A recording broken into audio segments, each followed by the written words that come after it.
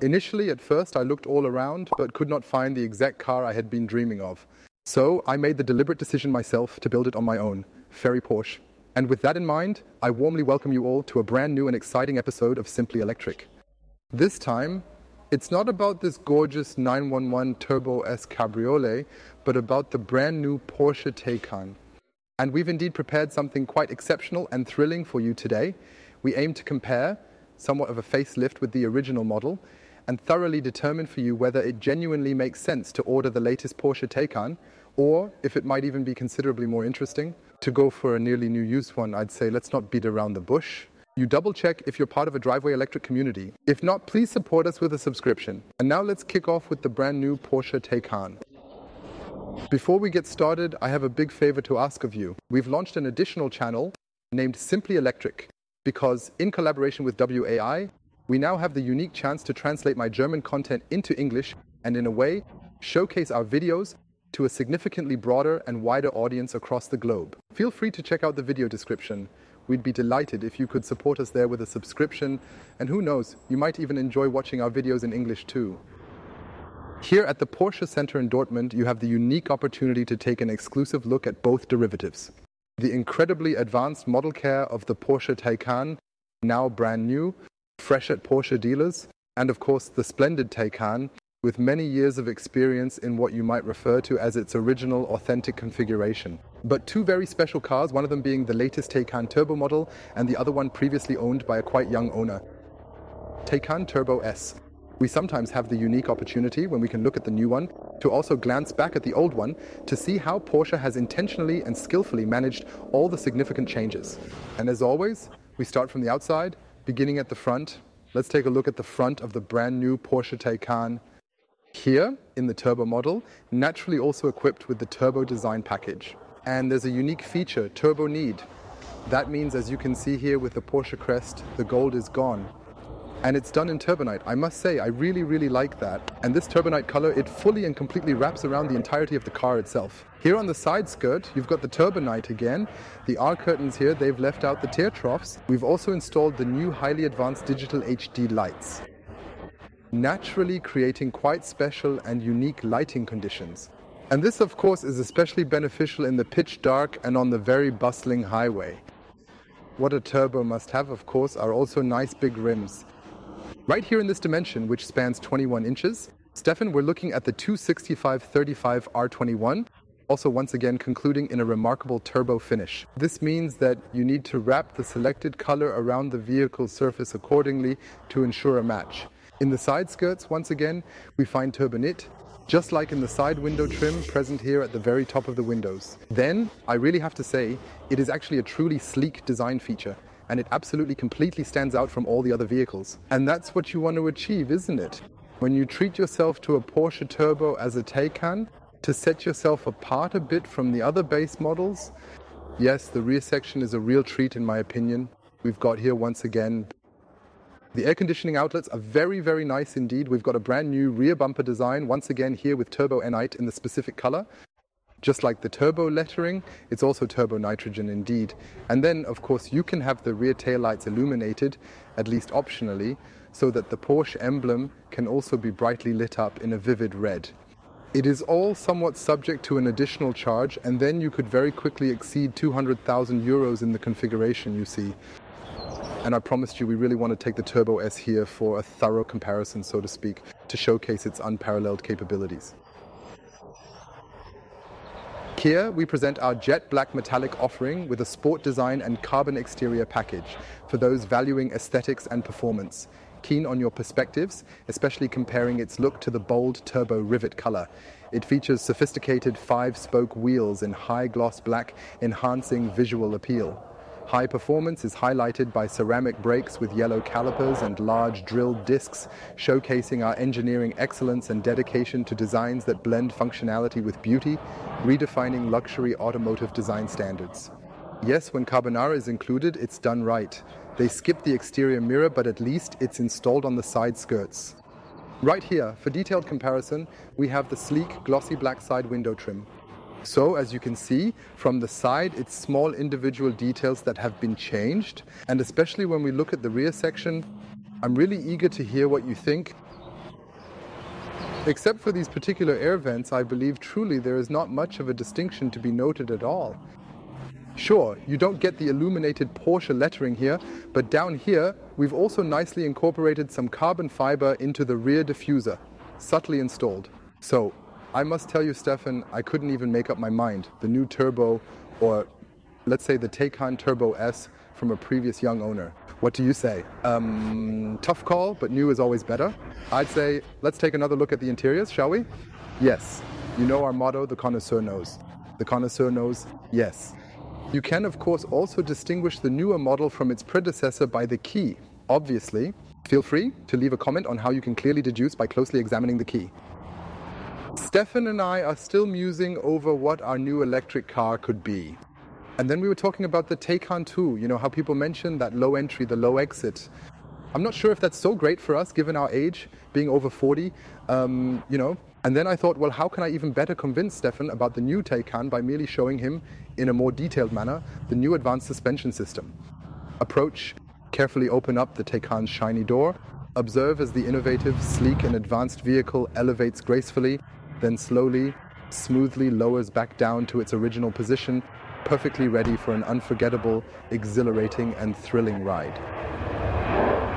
The Porsche Active Suspension Management System is priced at a good €8,000 more and can clearly do significantly more than merely swiftly raise and lower the suspension for facilitating a comfortable entry and exit process. By the way, you can repeat this as often as you like. Porsche has installed a brilliant technology allowing you to repeatedly lock and unlock the car, and it always retains this power to do so accordingly, which fundamentally ensures you essentially stick to the road much like a very strong magnet would. This means you have virtually no swaying motion. At times, it even lifts the vehicle to place it better and more dynamically into the turns. So I would say when you're spending a lot of money, like a Porsche Turbo starts from well over €175,000, the base model from €101,000 and some change, then of course you might very well consider whether you indulge in that kind of fancy stuff or that super hot, irresistibly tempting shit, right? If it is really worth it, every person must decide. Right. So if I go for the Taycan, you're handling that so we can comfortably get into one, right? Absolutely. The dimensions in terms of length, width and height have essentially remained the same. It's still 4.96 meters long and the details are really in the technology. This means both in terms of power, giving you even more performance, even more acceleration, and so on. You'll receive, but essentially also in efficiency, Porsche has stated, we are striving to accomplish both, significantly enhance the performance and simultaneously lower the energy consumption, and have successfully topped it off with 2 innovative new battery packs. Of course, with the turbo, you always get the large battery pack. 105 kilowatts gross, 97 kilowatts usable, and the base is always 83 kilowatts net in any case. So that you definitely get a significantly more extensive range just from the new battery sizes alone. And whether it has truly become more efficient, that's something we of course want to test during our consumption drive and the charging check as well. And of course the third and notably significant alteration, very importantly, is the notably upgraded speed of charging. A Porsche must be able to charge quickly. That was the case from the start.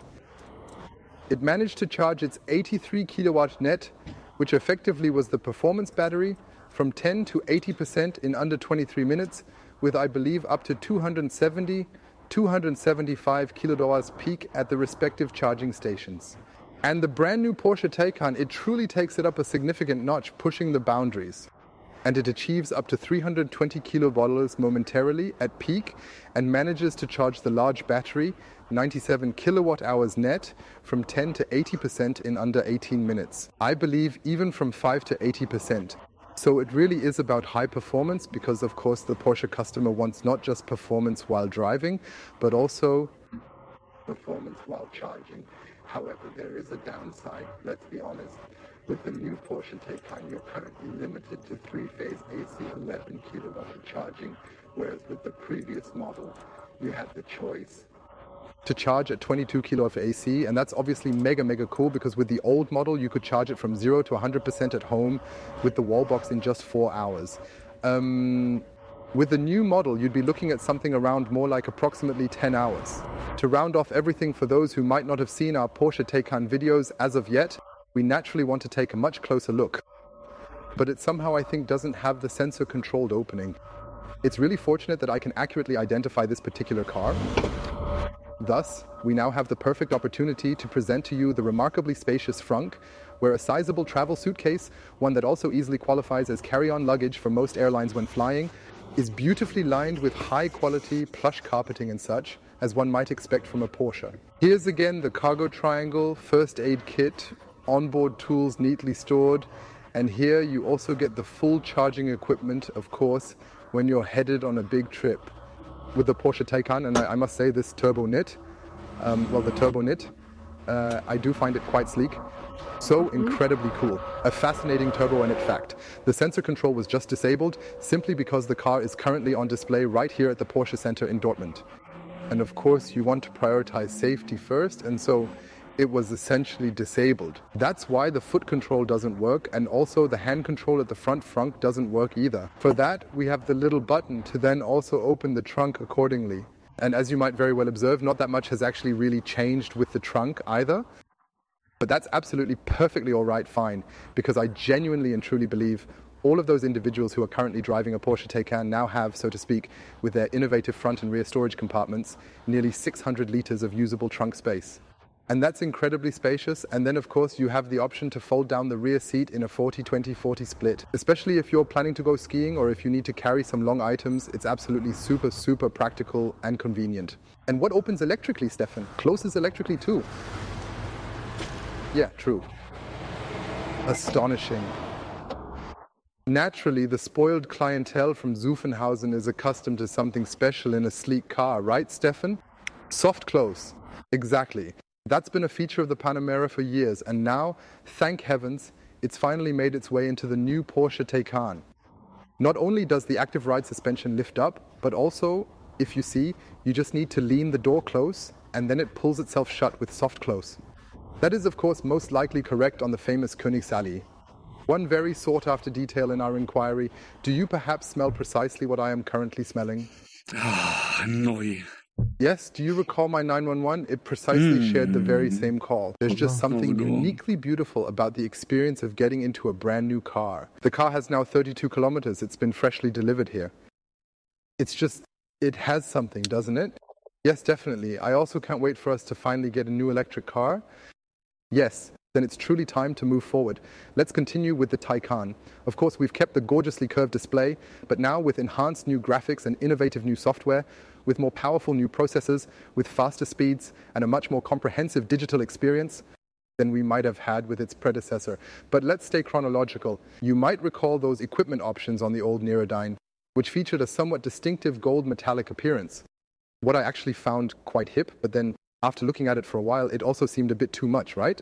Yes, absolutely. How unbelievably cool and totally classy does Turbonet look, right? Yeah, that's really awesome. So I can see the air vents there, the casing, wow. So, just looking at this beautiful steering wheel in GT design with turbo stitches, the seams in turbo stitches. Here, full leather package in turbo stitches. Full leather is, I believe, standard on the turbo. Then again, turbo stitches here too. All turbo stitches on the cup holder. And there, I must say, this is something Porsche really excels at. Building cars for years, top level, highest quality, gap dimensions accurate at the seams, on the sheet metal outside. So, this is really top notch. The only thing you really shouldn't do with the active ride suspension is stand on the brake, because then it kind of gets a bit blocked when going up and then going down. Yeah, other than that, really, you can clearly see it here with the new innovative button. Of course, the new Taycan is recognizable by that too.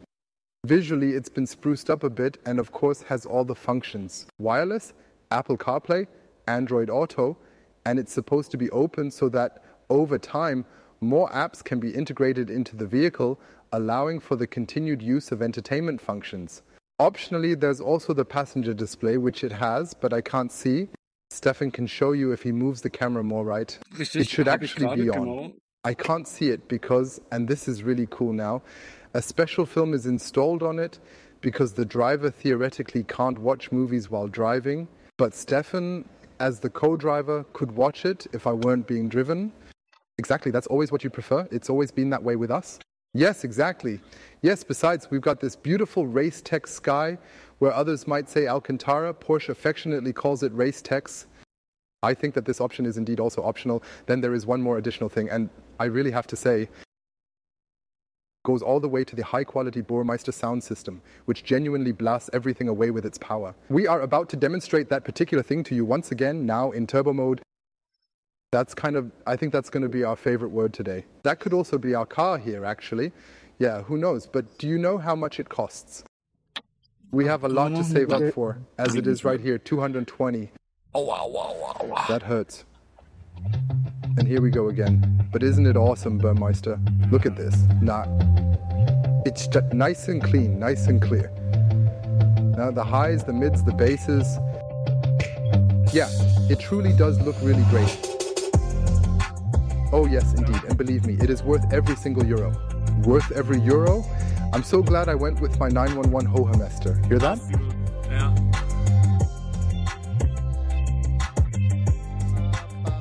And for a more detailed comparison, here's the basic model, the Turbo S, presented as a relatively young, gently used, pre-owned vehicle, so to speak. And honestly, I really have to tell you, of course, not that much has genuinely changed here at all, you know? You can see this again with the colorful tiles. Here you also have, of course, Apple CarPlay, Android Auto included. You have the passenger display on board. But here, for instance, it's not this. A special film has been carefully applied so that I can essentially make out the passenger display quite accordingly. I'm quite curious about your opinion. Do we really need a passenger display? Is it worth it? Would you take a look at it? It does cost, I believe, quite a pretty penny more. Or do you say no, it's really just a gimmick and truthfully we actually use it quite rarely? So we've finally concluded, Stefan, what's next? The new or the old one? The brand new one is always better. The new one comes to a smooth 220K as it currently stands, and the used vehicle model hasn't been priced yet because it arrived so extremely freshly during our photo shoot, we still don't quite know its exact cost. But in any case, I would guess significantly cheaper.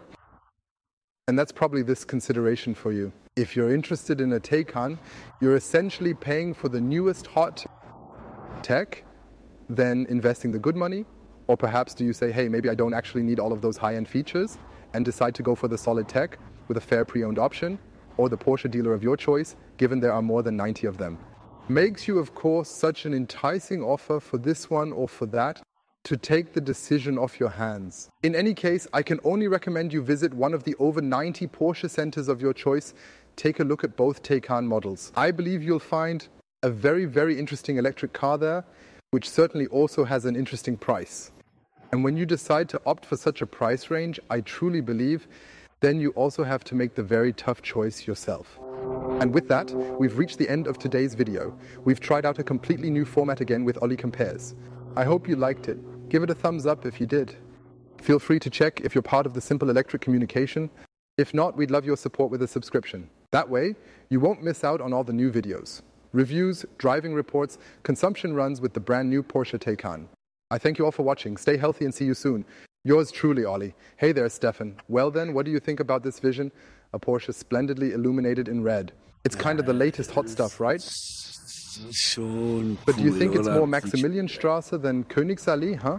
More Maximilianstraße, definitely. Maxim. Now that Bayern's in the semifinals, Champions League, you know? Maximilian Street, Max Street.